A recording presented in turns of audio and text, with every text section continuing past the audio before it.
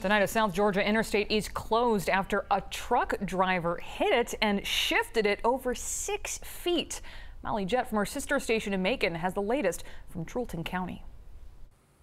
As you can see behind me, this tractor trailer is leaning against the Georgia 86 overpass above I-16, where it crashed this morning at 1 a.m. The State Patrol said somehow the tractor lifted up the back of the truck, which caused it to strike the bridge. According to Kyle Collins with the Georgia Department of Transportation, demolition on the bridge starts today and will last through the rest of the week. Right now, the highway is closed both ways between exits 71 and 78, and traffic of the interstate is being detoured through rural Truleton County.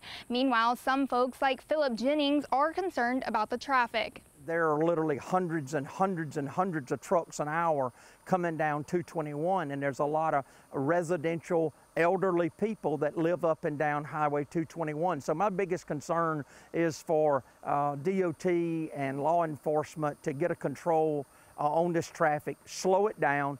It's 55 miles an hour. It's not 70 on these rural highways. Collins also says the bridge was in good condition and that it was last inspected in 2019. He also says the state does routine bridge inspections every 2 years.